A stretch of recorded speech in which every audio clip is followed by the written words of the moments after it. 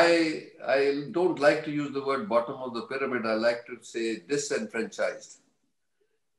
This is a, somebody's written, I forgot the name, Selden or something, a professor at Harvard, who's just written a book about the haves and have-nots and how the haves-not should not believe that they are so brilliant that they got there. It's just a matter of you were lucky. Some lucky by birth, lucky by many other things. So the point basically what you're asking me is, if you look at the healthcare scenario or stack for any country, we are in a place where we are actually trying to do intervention at every level. Let's say there's a fire burning here, let's do this. This is happening, let's do this.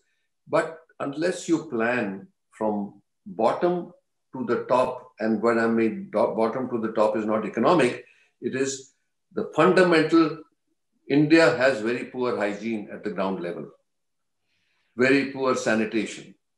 If we correct that, and whether it be a big priority, what we call Swachh Bharat, we would have decreased the disease burden by 30 to 40%. That frees up a huge capacity then.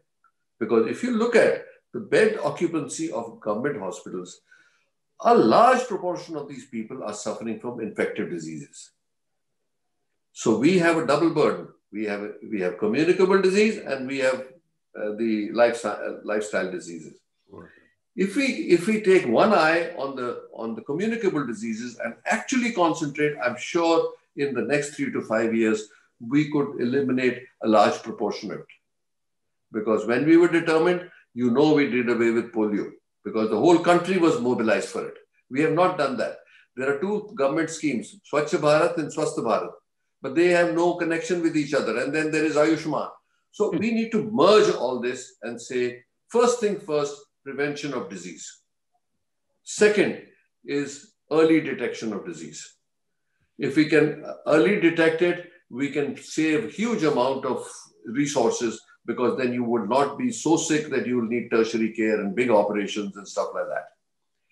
And then you have a system which guides everybody from bottom up to the right facility, so that it's not like everybody who gets sick reaches All India Institute or some hospital because they don't know where to go. And they're not sure they'll get the right treatment for what they have. And the basic problem is they're too sick by the time they realize they're that sick, or they've been bounced around by the local quack, and then they have to run someplace. So I think that we should address this whole in a very holistic, global manner. If we can do that, and while we are doing all this fixing along the way, there are some schemes, there are this, there that, with the dialogue going on, there is a lot of suspicion between private and public sector providers. We need to actually, and you are very well suited actually, to do a real string from bottom up to say, this policy, this is what India needs to do. And if I can give you some inputs, I'll be very happy, because we debate it every day. So on one hand, we are doing what we can to fix the situation in the immediate term.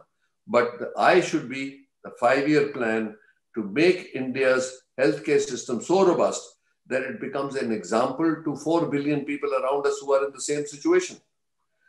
That would be the soft power of India. India can actually take the lead of creating a system where countries can follow us and actually let them benefit from what we create. So you have the brains, we have the ground reality. So if you like anything, we can always share the information with you or assist you or whatever you like.